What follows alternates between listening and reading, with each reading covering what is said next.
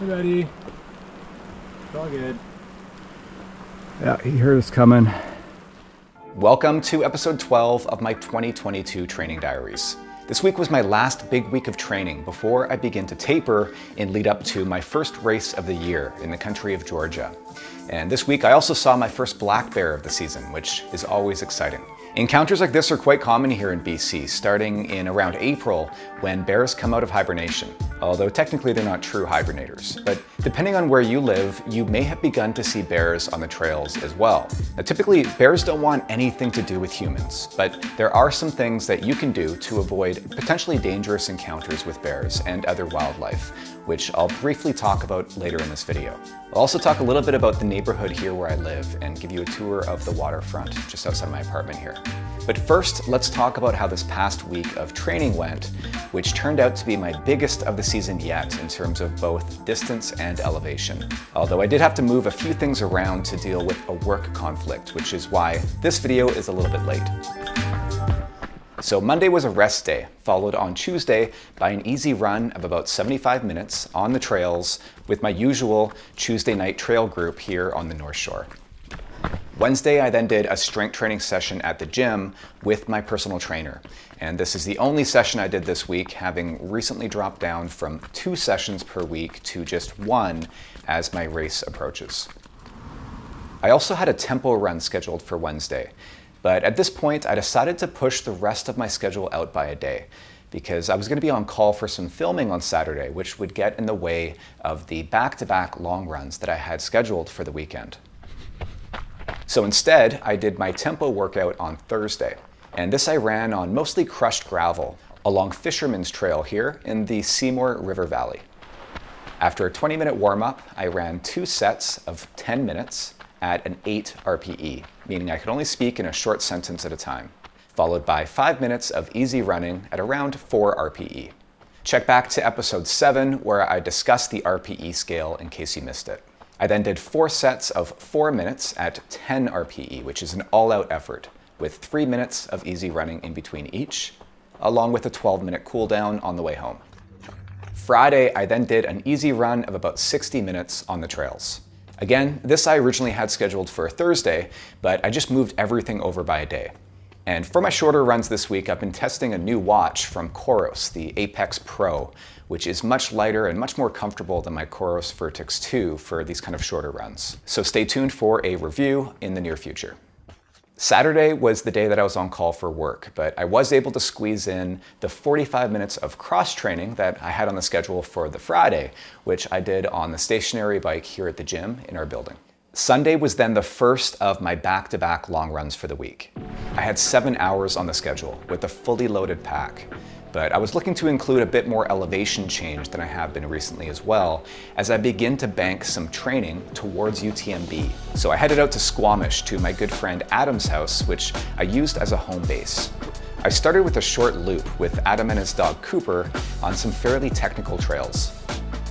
Adam is racing the Western States 100-miler in a few weeks, so be sure to keep a lookout for the name Adam Harris if you're planning on following along with that race. We dropped off the dog back at Adam's place, and were then joined by our buddy Wing for the next big loop. You might remember Wing from a couple of episodes ago, as well as from my film about the Vancouver 100, an annual event that takes place on the North Shore. I'll link to that video in the description in case you missed it. And Wing is going to be running that again next week as he trains for the Fat Dog 120-miler.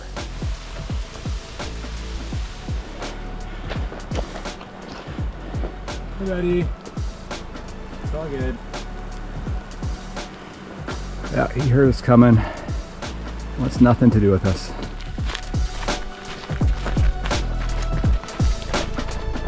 After one last stop at Adam's to refill my bottles, I set out for a third loop on my own for the last 2 hours or so. My pack weight fluctuated between about 10 to 13 pounds in between water refills. If you want to get a better look at the beautiful trails around Squamish, I'll include a link in the description to a video that I filmed there with Adam and our other friend Jeff last summer as well. So in the end, this run was 61 kilometers or 38 miles with 1,825 meters of elevation gain, or roughly 6,000 feet, plus equal descent. Monday, I woke up feeling pretty stiff, as expected, so I ran a warm bath followed by some foam rolling and mobility work. And this really has become my secret weapon for these back-to-back long runs, and I cannot recommend it highly enough. And it's mostly the heat from the bath that really helps to get the blood flowing, but the foam rolling helps as well. I then went out for the second in my back-to-back long runs, which I'd originally had scheduled for 4 hours for Sunday. And given how much elevation change I'd covered the day before, I decided to run around the city so that I could keep it flat and runnable. I set out from my house here on the Tsleil-Waututh Nation Reserve in North Vancouver along the Spirit Trail. This is a really nice paved route that contours a huge stretch of the waterfront along the North Shore, through the Squamish Nation's Hamulchison Reserve at the foot of the Capilano River. I crossed the Lionsgate Bridge to Stanley Park to continue along the seawall, where I sometimes go to do my speed work, which is pretty stunning as far as paved routes go. And it's not uncommon to catch a glimpse of whales right from the seawall itself, including the orca, or killer whale. All I managed to see was a number of container and tanker ships though.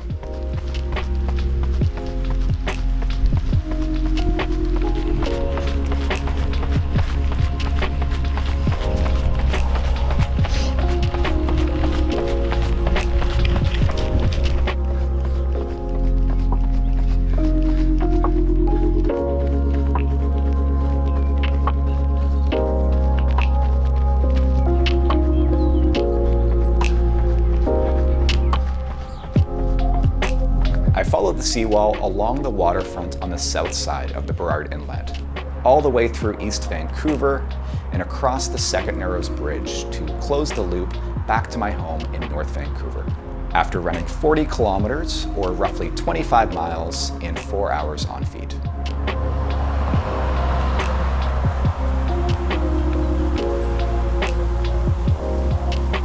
So in total, for the past 7 days, from Tuesday to yesterday on Monday, I ran just shy of 138 kilometers, or close to 86 miles, with just under 2,900 meters of elevation gain, or roughly 9,500 feet, plus equal descent.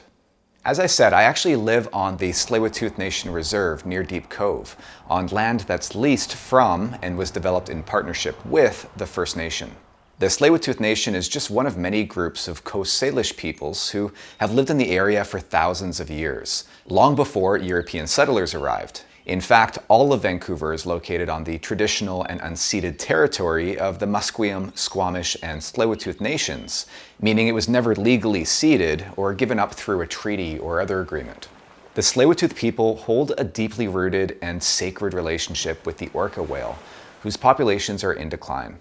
And we'll have to see what the expansion of the Trans Mountain Pipeline could mean for the orcas in the region, as we see a potential 7-fold increase in tanker traffic to the refinery in Burnaby, right across the inlet from the Tsleil-Waututh First Nation Reserve. We're so lucky here in British Columbia to live so close to nature. Audrey and I live literally 500 meters from the ocean in one direction and less than 2 kilometers from the foot of Mount Seymour in the other. Growing up, I did a lot of sailing and had many extremely close encounters with whales and other marine wildlife. And now I regularly encounter wildlife like deer, goats, and bears while on the trails. But avoiding potentially dangerous conflicts with bears in particular is as much about their safety as our own, especially when it comes to food storage when camping. Here on the North Shore, we only have black bears, but grizzly bears, which are a much less common but potentially more dangerous species of bear here in North America, do exist in some areas of Squamish, as well as Chilliwack and a few other areas where we spend quite a bit of time running.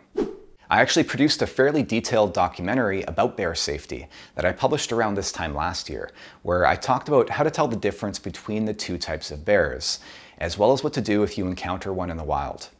But I really just want to highlight a few important points here today. Now, I personally never bother carrying bear spray when I run in black bear territory, but I always do when in known grizzly habitat. Of course, this requires that you do some research first to understand what types of wildlife you might encounter in a given area. Now, there's no harm in carrying bear spray with you all the time, but the key is to keep it handy and to know how to use it. There's no use in carrying bear spray if you've got it packed away. So with that in mind, and given the relatively low risk of an attack by a black bear, I personally am quite comfortable spending so much time here on the trails, particularly in North Vancouver, without carrying bear spray. And what doesn't seem to work as well as carrying a bear bell. Human sounding sounds, and specifically the human voice, are much more effective. Bears really want nothing to do with us. Now, there have been isolated cases of bears being predatory and hunting humans, but this is extremely rare, especially when it comes to black bears. So the best way to avoid conflicts with bears is to run in groups and to make plenty of noise in order to warn them that you're coming and to give them time to run away. The bear that we encountered this weekend was already well on his way by the time that we spotted him, and that was just thanks to us having a regular conversation as we ran. You're simply trying to avoid sneaking up on a bear, especially on trails where visibility is limited, which could cause it to act defensively. So when I am running alone, I'll occasionally yell out as I approach a blind corner or after passing by a noisy stream. I'll link to my documentary on bear safety below, in case you want to learn more about these incredible animals and what you can do to keep both them and yourself comfortable and safe. So this week it's finally time to taper, meaning that I'll be dropping the volume of my training significantly while keeping up the intensity. It's also time to make some final decisions on a few things for my upcoming race, including which shoes I'm going to wear and my nutrition. So I'll tell you all about that next week. And stay tuned as well for a new film that I finally finished about a 4-day backcountry ski trip that we took last year to McGillivray Lodge, a few hours north of here. As always, if you found this video helpful, give it a like and be sure to subscribe for more videos like this.